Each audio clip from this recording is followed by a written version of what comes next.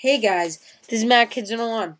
This is going to be a 4 or 5 minute video, I hope. If it's not, don't correct me. On what exactly PHP is. Now, I think we did a brief video on this before, but I just want to explain this to you guys. And John, the other guy in Matt Kids 101, doesn't seem to exactly understand it either. So I hope you all understand PHP after watching this video. Now, first of all, if you own a website, like we own MattKids101.com, and you pay extra for PHP support, that means that website is PHP compatible. So if you make your HTML files .php, the website will still work, but you might have to fix some of your links, but the website will still work. Now, PHP is almost nothing like CSS. It's not like HTML in any way, really. PHP has nothing to do with the design of the website. What happens on your browser when you go to a PHP file is the PHP file just sends you HTML, and all you're seeing in your browser is HTML, even though the PHP file ran its stuff. So let me just explain this. If you, on a website, on your browser, go to a PHP file, making your request for a PHP file on the web server. The web server then executes the PHP file before it sent you the actual file. It executes the PHP file. The PHP file returns HTML code, and then the server sends you the HTML code. So basically, when it's just an HTML file, your computer, and you go to like google.com, which is HTML, it sends a request to the server. Then the server finds that file, reads it, and sends you the contents of that file. And then your browser reads those contents of that file and displays the web page that is generated from those contents of that file. With PHP, your browser never actually gets sent the PHP file from the server. The server sends it HTML that a PHP program returns. So, basically, this is kind of complicated. PHP, a PHP file, let me just show you in Taco HTML edit. This is an HTML file right here. And right now, if I save this as .html, your browser would see all this. Say PHP is going to be right here. If you write question mark PHP and then close, from this point to this point, if you just leave this right here, their browser will not see this part, this PHP and then the question mark thing. So if right here I said echo hi in my PHP file, then uploaded it to my server, so that way if they go to say MattKids101.com/ and then the name of this PHP file, they wouldn't see this part. All they would see would be hi. This is what they'd see. This PHP code would make them see the word hi. So PHP functions, anything the PHP does, runs on the server. Then the server decides what to do with it, whether to send it to your browser or whatever. That's if it's configured for PHP. So basically, you cannot view PHP source code on a server.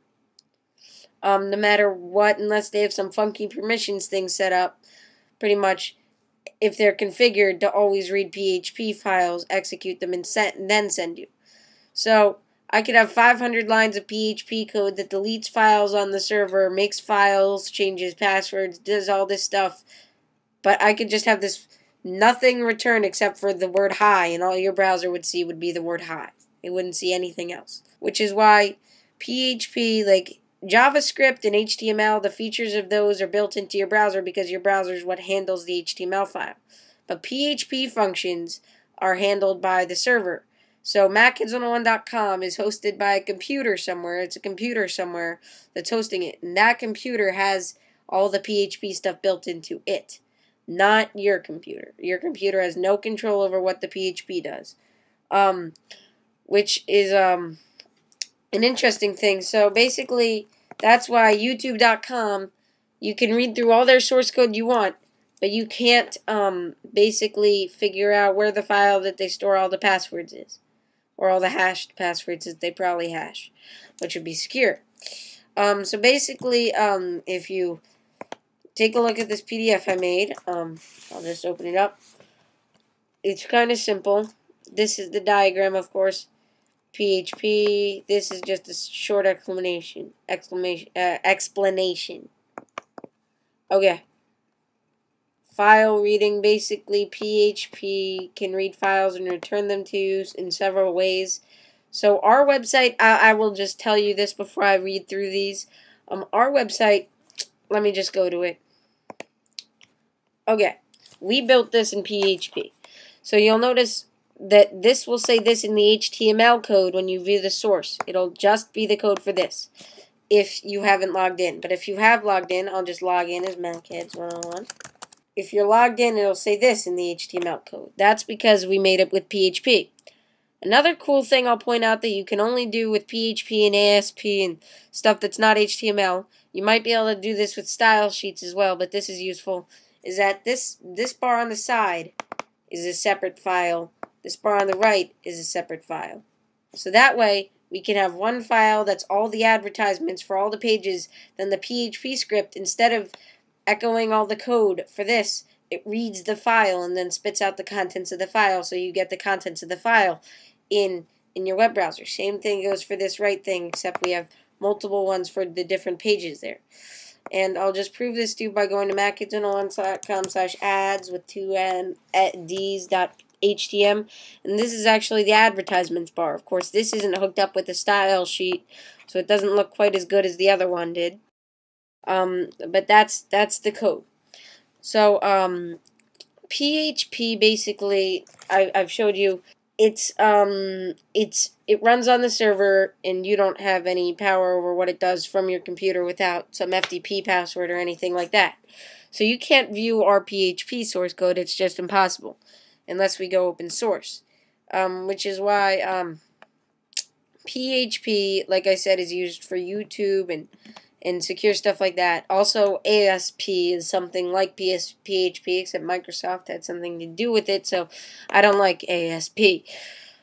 So basically, here's a few things that I'm going to try to answer. Can PHP read my files? This means on your own physical computer, when you go to a website that has some PHP code on it, or a PHP file, and it returns HTML, can PHP read your files? No. PHP is never physically on your computer, so the PHP code has never ever been on your computer, so there's no way it can touch your computer in any way. It can read the files on the server, like it can read the index file on our website, but it can't read your files. Okay, why does a PHP page sometimes take so long to load? While a PHP script runs on the server, your browser will say loading. And your browser has no idea when it will be done loading because you don't know when the PHP thing will be done executing. So if I have a PHP script that just waits 10 seconds, then gives you a web page, it'll take 10 seconds to load. Can PHP get my request information? This means like if you go to MacHeads101.com, not only are you sending a request for the index page, it can you're also sending the packet that has your remote IP address, your outgoing port number, the browser that you use. Well, PHP can see a lot of information about your request, like your browser you use, your remote IP, and outgoing port number. I actually have a good example of this on my website. And you can get it on MacHeads101's website as well. It's MacHeads101.com/pages/info.php. And this tells you some information like your remote IP address, the browser that it can suck out of it, about your the information it can suck out of your request for your browser, and the outgoing port number, which should change pretty much every time. So it can tell what browser you use. And that's actually good because our website doesn't work on Internet Explorer, so we're going to soon be making it so if you go to MacHeads101.com in Internet Explorer, it'll ask you if you're sure you want to go, and it might not look the best. So that's something about PHP. Can I see someone else's PHP source code? No. PHP is a file stored on the server. You can't read the file without FTP, SSH, or some other weird permission set on the PHP file. There are also other ways to read this if they've set up some magic thing.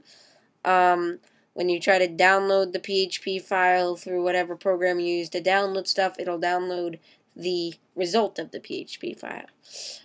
So there's no real way to read our PHP source code. Okay, so thank you, and have a nice day.